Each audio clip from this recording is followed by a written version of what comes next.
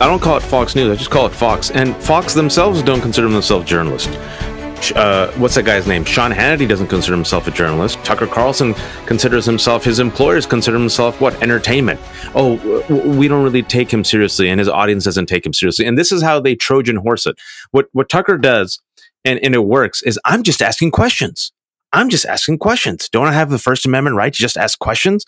So just by quote unquote asking questions, you're able to launder white supremacy and then introduce it as a mainstream talking point. The second thing they do is we're just kidding. We're just joking. This is just entertainment. Don't take us literally or seriously. Another way you Trojan horse white supremacist content and mainstream it. And now, Danielle, because like you said, that we don't take it seriously, we don't attack it, we don't shut it down, we normalize it, we both sides it, we mainstream it, we tolerate it.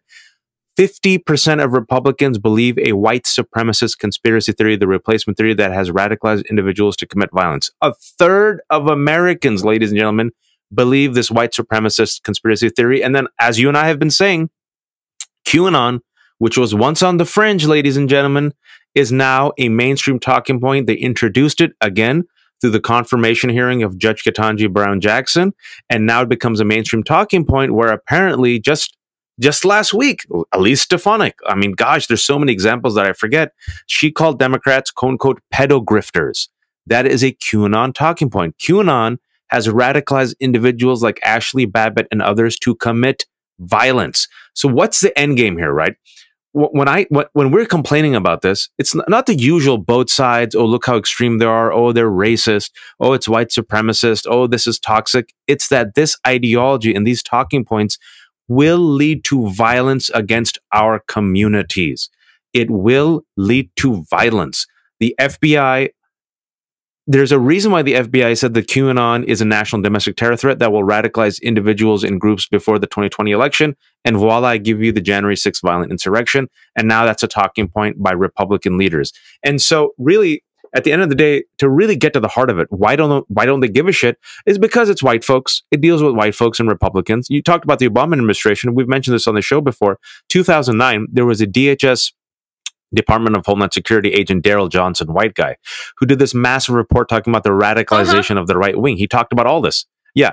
And the report got snuffed. That report that came out in 2009 got they shelved iced. it.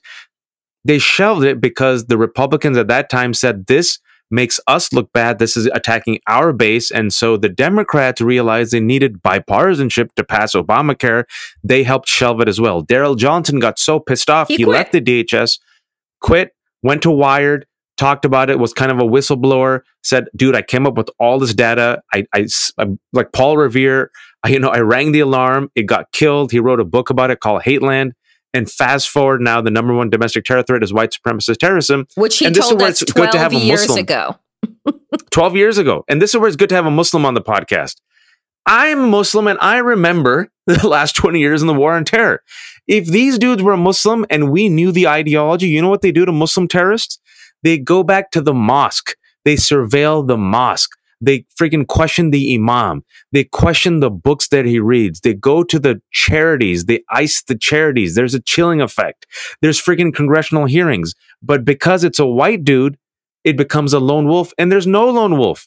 This is an international terror threat. This is an international global terror network. This guy was inspired by the same conspiracy that inspired a Christchurch killer in New Zealand. And guess what? But remember what they did after? It ain't even domestic. Remember what they did after the Christchurch killing in New Zealand?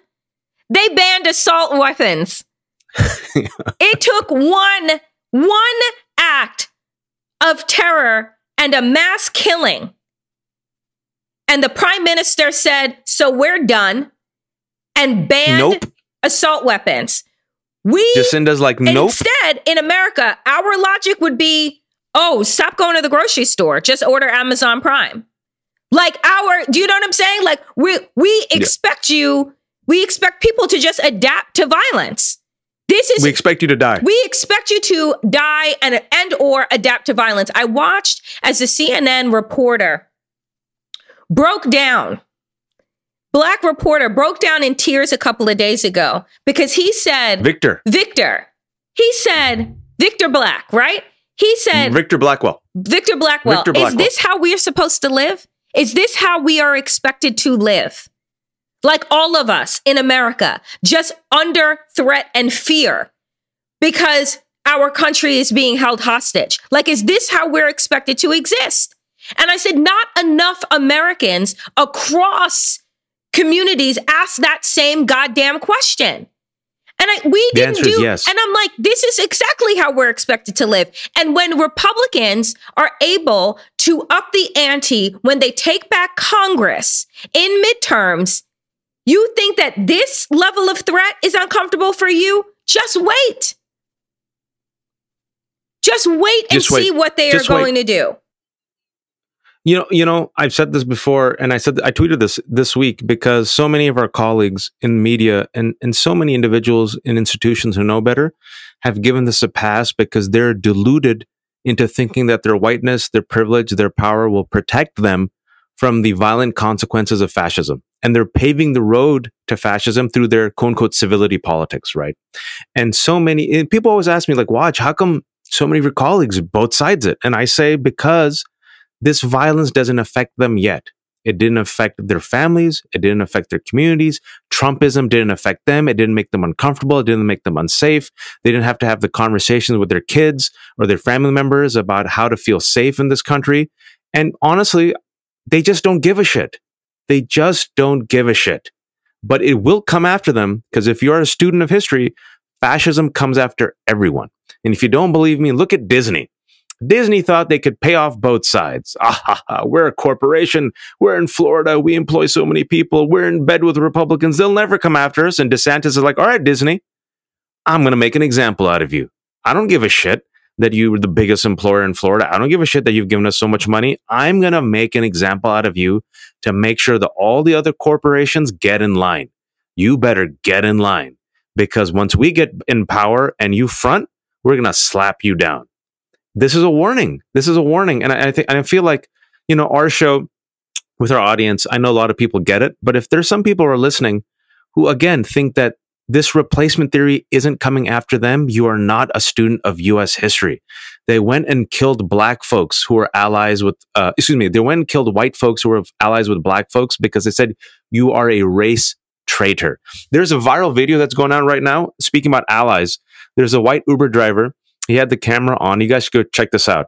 He picked up a couple from Pennsylvania. There's these two owners of a bar. The lady comes in and she goes, "Oh, thank God, you're white. You don't have an accent. You're an average American." And the white dude says, "Get out of my car." And her he goes, "What? Why are you kicking us out?" He goes, "No, that's uncalled for. That's ridiculous. Who cares if I'm white? No, get out of my car." He goes, "How dare you?" And just like that, he says, "You N lover." And then he goes, this is recorded on camera, peace. And now that bar has to like shut down because he released the video, and the guy who's the driver, who's a white guy, is like now seen as a hero. You guys go check out this video. I'm not making this up. That's the type of allies that we need. We need people to confront this racism, shut it down. There's only so much that me and Danielle can do. There's only so much that black and brown and Asian folks can do. Honestly, if they look at the data, white people, when they speak to other white folks about racism, it's the most effective message and messenger. Yeah, because why? What else can we do, Danielle? Because it's quite literally like, it's, you know, when it's, I think there was some type of scientific study that was done about the fact that like men can't hear certain pitches that women have like in their voices. I feel that way about black and brown people towards white people. It's like, I feel like we're talking and all they hear is like, mwah, mwah, mwah, mwah, mwah, like nothing. Charlie Brown. Yeah, it's a Charlie Brown. It's like, we don't translate. So, I mean, to that point though, this is what scares me, Waj.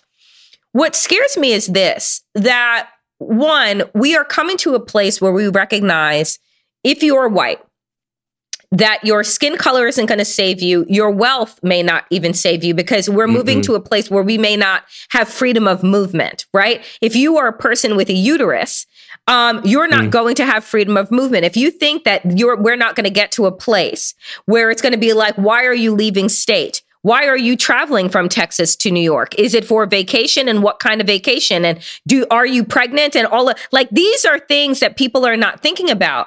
But what scares me is what happens to the white folks who are not rabid racists, who I want to say are the fence sitters, but then say to themselves, well, it's too dangerous for me to stick up for those people, to stick up for people that I don't really know and don't really care about, like that Uber driver. It'll be a lot easier for me to just, go with the flow. This is how Nazism spread in Germany, right? It was just going to be safer, right? As a way to divert violence and threats and economic insecurity from you.